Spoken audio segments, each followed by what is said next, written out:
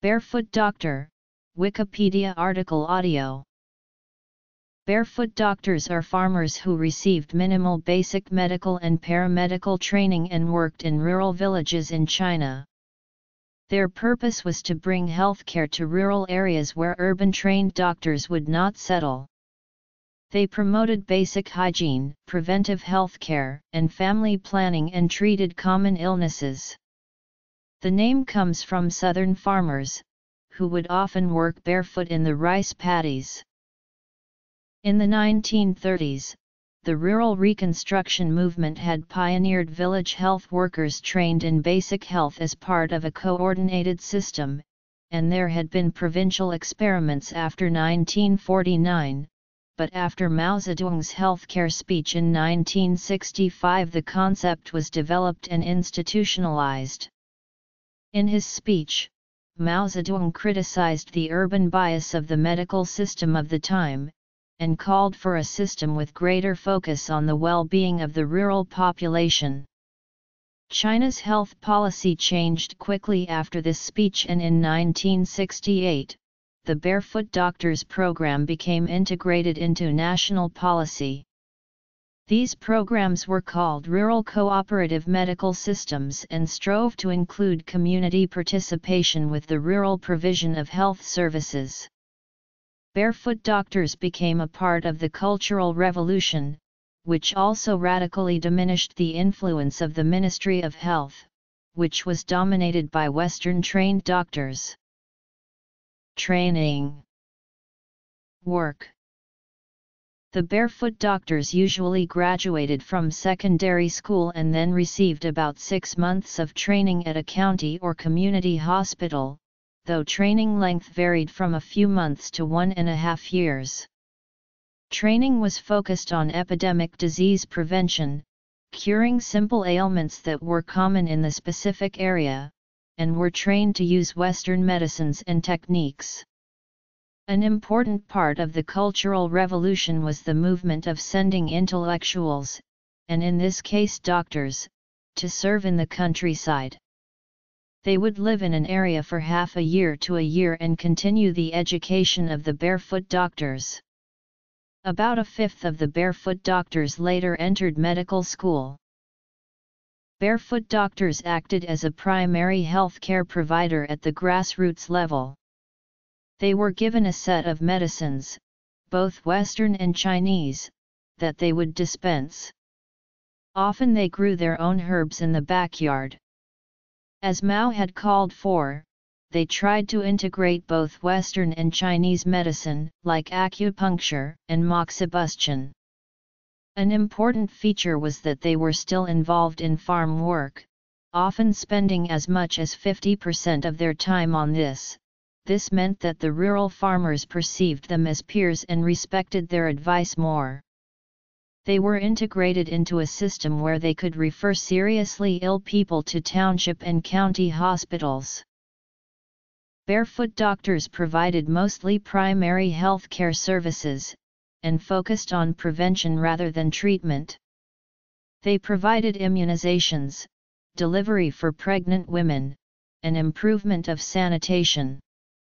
The income of the barefoot doctors was calculated as if it were agricultural work. They were paid roughly half of what a classically trained doctor made. This funding came from collective welfare funds as well as from local farmer contributions. This program was successful in part because the doctors were selected and paid by their own villages.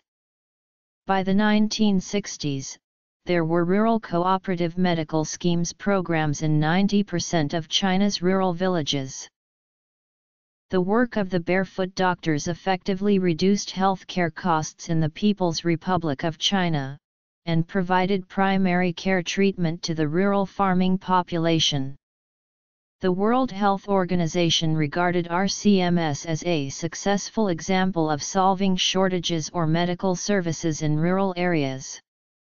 Because of barefoot doctors providing primary health care so that basic health care is an affordable cost and give China's entrance into the United Nations and WHO.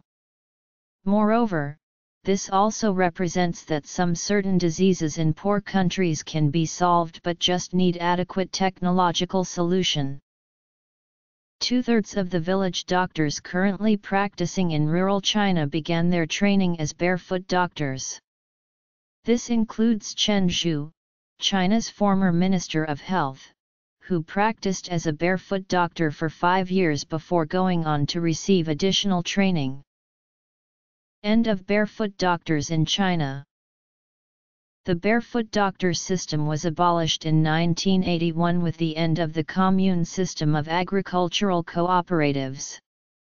The new economic policy in China promoted a shift from collectivism to individual production by the family unit. This shift caused a privatization of the medical system, which could not sustain the barefoot doctors. The barefoot doctors were given the option to take a national exam. If they passed, they became village doctors; if not, they would be village health aides. Village doctors began charging patients for their services, and because of the new economic incentives, they began to shift their focus to treatment of chronic conditions rather than preventative care. By 1984, village RCMS coverage had dropped from 90% to 4.8%. In 1989, the Chinese government tried to restore a cooperative healthcare system in the rural provinces by launching a nationwide primary healthcare program. This effort increased coverage up to 10% by 1993. In 1994, the government established the program, which was an effort to re-establish primary healthcare coverage for the rural population. Historical legacy. In 2003, the Chinese government proposed a new cooperative medical system that is operated and funded by the government. This program is run more like an insurance program. It pays 10 renminbi per year for each person covered by the program, and ensures coverage for serious diseases. This new program relies heavily on lessons learned from the times of the barefoot doctors, but faces many challenges in providing sufficient, cost-effective care for China's rural populations. The system of barefoot doctors was among the most important inspirations for the World Health Organization conference in Alma-Ata, Kazakhstan in 1978, where the Alma-Ata Declaration was signed unanimously. This was hailed as a revolutionary breakthrough in international health ideology.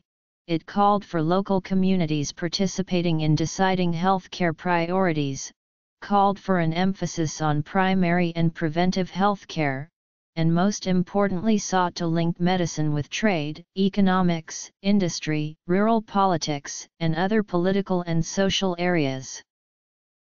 In 1977, Jean-Pierre Willem created an international humanitarian apolitical non-governmental organization of doctors called Médecins Auxiliaires Pieds Nus in France.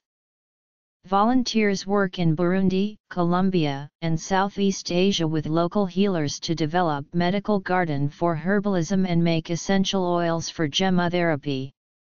In 1999, Jean-Claude Rodet became the first president of Médecins Auxiliaires Pieds Nus Canada, working with Mark Smith in the United States. This NGO leads ethnobiological missions based on proximity, prevention, and humility. International development with NGOs. This article incorporates public domain material from the Library of Congress Country Studies website http://lcweb2.loc.gov/frd/cs